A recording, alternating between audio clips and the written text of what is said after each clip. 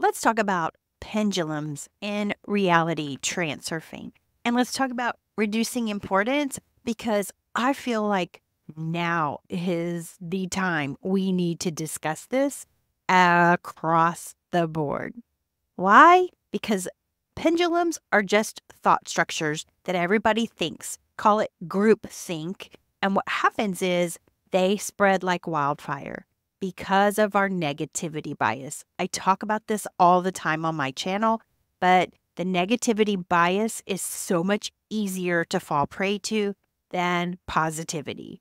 And it just spreads and spreads and spreads. As Vadim Zeland says in the book Reality Transurfing, dissatisfaction and lack of fulfillment are a pendulum's favorite dish. And today, I'm going to give you some metaphors or some ways that we can look at pendulums in a different way and real life experience.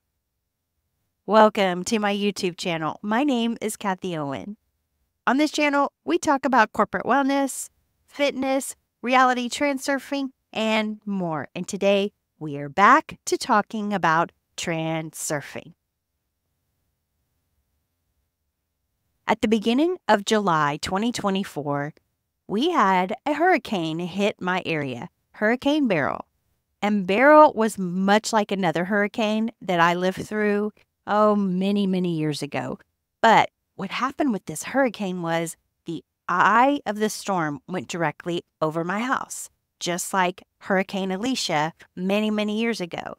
And if you have never experienced the eye of a hurricane, I have to tell you, it is something to be seen. So the eye of the hurricane went over our house about 8 a.m. and the storm hit about 3 a.m. And this storm had winds that were so scary. I was trembling. I was so scared. We lost power as soon as the storm hit. That was one thing. I expected that. But the winds, oh my goodness, you could feel them shaking the entire house. In fact, picture frames were crooked in my house, and I live in a house on a foundation, and this just was like blew my mind that the winds were that strong. So the eye of the hurricane hit about 8 a.m. That was when the winds slowed down a tad, not very much, but also the rain stopped. And it was just kind of weird and eerily calm. It was calm, especially after going through this storm, because about 30 minutes before the eye came over the house, that was the worst part of the storm. If you've ever seen a hurricane and seen it on the radar, you can see the very middle of the storm where there's just nothing there. That's what I experienced. I went outside at this time, and when I did, nature was running around, but the wind was blowing hard and still blowing the trees and stuff. Now, I've lived through many hurricanes in my lifetime because I live on the Gulf Coast. And when I lived through hurricanes and it was coming, I could feel that everything was about to change. Everything was going to be different as soon as the storm passed through. And that's exactly what happened. But that's a fact of a hurricane. That's a fact of living on the Gulf Coast. Do not be shocked when it comes through. And it just blew my mind that the pendulums went like crazy and people were shocked that trees were knocked down or limbs were everywhere or we lost power. Some people lost power for 7 days. I've lived through a hurricane where some people lost power for 3 weeks. 3 weeks. And people were upset that they lost it for 7 days. You know, in reality transurfing, Vadim Zeland teaches us that we are just guests on this planet. And we can't just have expectations that all of these wonderful things are given to us. If you like today's video, be sure to give it a thumbs up and hit that little bell and subscribe to our channel so you never miss a video from us. Let's get back to the episode. We need to come from a place of gratitude, but as soon as the storm passed through, we lost cell service, we lost electricity. It's just something to be it's going to happen when you live in this vicinity. And it just blows my mind that people expected something different. It's just what happens. And the complaining was crazy. For example, they were complaining about our electricity company, CenterPoint Energy. They were complaining about them not getting the power up. Well, there were 2 million people without power and things were blown down. Okay, sit back, relax, wait a minute.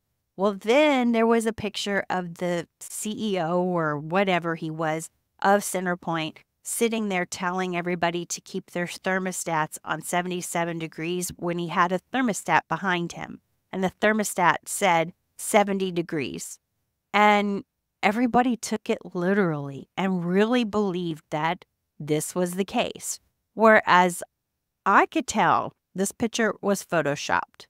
This, it just seemed so ignorant to me for people to actually believe that this was going on or that he was doing this on purpose, or that I even read somewhere that somebody said that the power went out before the storm hit.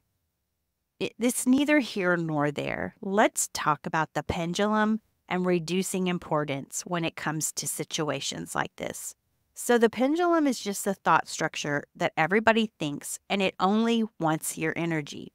As I stated at the beginning of this, dissatisfaction and lack of fulfillment are a pendulum's favorite dish.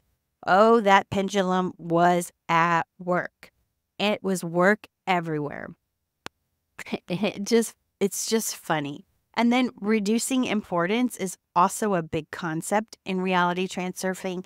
Reduce importance. We are not entitled to anything in this world except for your breath. That's it. That is all you are entitled to. Everything else should come from a place of gratitude, but should is a dirty word.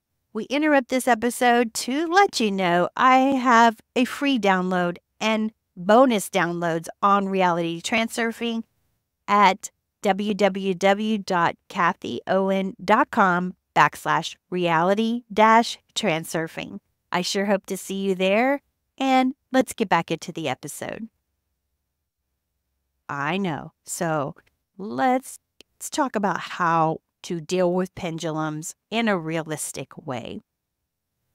Number 1, with a gratitude practice. Focus on what you are grateful for, no matter what. Because if you're breathing, there is always something to be grateful for. Yes, I know it hurts. Things bad can happen.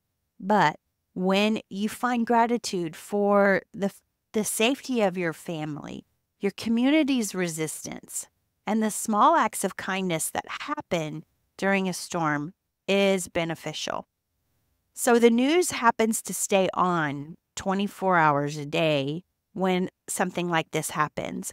And the news doesn't focus on the people that are safe. They don't focus on the resilience that's happening around us. They don't focus on the small acts of kindness because of that negativity bias. Everybody wants to see the bad things, the trees that fell on somebody's house, the tree that fell on a lady's house that killed her. And it's just horrifying that that's what they want to focus on. But guess what? That is just the pendulum at work. So another tip on dealing with pendulums is have mindful media consumption. Limit your exposure to fear-mongering, or call it what it is. That is fear porn. Fear porn is the media when it's negativity. And even in social media, it happens. And seek out positive stories instead. So I look at my logarithm on my social media and I notice what's happening inside there. And the logarithm is really there to benefit you, whether you realize it or not. Or you could look at it that way. Maybe that's just my perspective. But if you're focusing on the negative and you're commenting on the negatives and you're commenting on things or whatever happens, it's going to give you more of that. Be mindful of your media consumption. And then number 3, community support. Engage with other people and find the positives and create a sense of connection and solidarity, because this is going to help you realize, oh, okay, this is a positive that happened, and not focus on the negative. For example, our next door neighbors had a generator that was run on their house. So their whole house just immediately went to the generator. And they hooked up electrical cords that we put our refrigerators on, or we had fans that were on in our bedroom. And that was community support. I'm so grateful for our neighbors. I remember my neighbor texting me right at the end of the storm, right before the eye came over, and she was saying, "We're almost through this. I can see the eye coming right now." And as soon as the eye came over, the storm was pretty much over. There was no more of it behind this storm. And then number 4, another way to deal with pendulum is a visualization. So visualize positive outcomes, the power being restored, the community coming together, and life returning to normal. You know what's odd is this storm comes through, and within a week, everything is back to normal. There are still like hiccups. It's almost like an earthquake is aftershocks that come through. I hear different stories even 3 weeks later about things that happened during the storm that are affecting them today. But these are just aftershocks or ways that the pendulum is still trying to hook you. So reality transurfing teaches us to find advantage in every situation. And by shifting our focus from the negative to the positive, we can change the trajectory of our reality. And finding advantage is not always easy because of our negativity bias. We are biased towards negativity. That's our brain just trying to take care of us. But here are some ways to shift your focus from the negative to the positive. Awareness is key. Recognize the pendulums influencing your thoughts and emotions by being aware. And using a sense of humor too. Humor is a great way to stop the pendulum sway. You just sit back and go, oh my goodness. Like, for example, that center point picture. That was funny to me because I was just thinking to myself, I didn't say it to the people that were talking about it, but I'm thinking, you do know that that's very easily photoshopped. But it was funny to me, so the pendulum didn't hook me. Number 2, shift your focus. Consciously choose positive and empowering thoughts. So whenever the news would be really, really negative or really, really scary, I would choose the positive. I can remember the other hurricane that hit was so similar. I remember I was attending the University of Houston, and the trees some of them were automatically crooked for years to come. And that was just part of this storm. So it's just part of life and part of what happens in life. And then number 3, find advantage. Look for the lessons and opportunities in every challenge. And I've learned this throughout my life. But finding advantage in things shifts your perspective. And you don't look at things as happening to you. They're happening for you. And number 4, mind your energy. Surround yourself with positive influences and avoid fear-based narratives. So pay attention to your energy. I always say, I don't want that in my chi. Don't mess with my chi. And I protect my energy because I know that what's going on out there is not my reality. So I just turn it back to the positives. Number 5, visualize your desired reality. Imagine positive outcomes very vividly.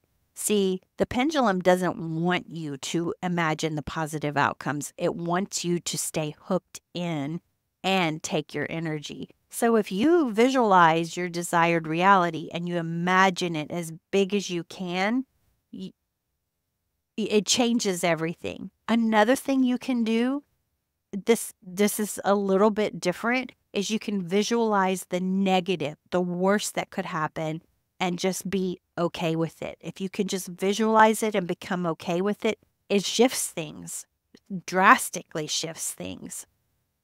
So this hurricane taught me valuable lessons about the power of our thoughts and the impact of the pendulums of our reality. And with the upcoming election, you're going to see the same types of things. And by choosing to disengage from fear-based thoughts and finding advantage in every situation, we can navigate life's storms or life's elections with resilience and grace. And I don't know about you, but that sounds absolutely fabulous. All right, thank you for joining me today. Remember, you have the power to shape your reality. Stay positive, stay away from that negativity bias, stay mindful, and keep transurfing. I trust that you found today's video helpful. If you know someone who could benefit from this, please share it with them. And until next time, I will see you next time. Peace out and namaste.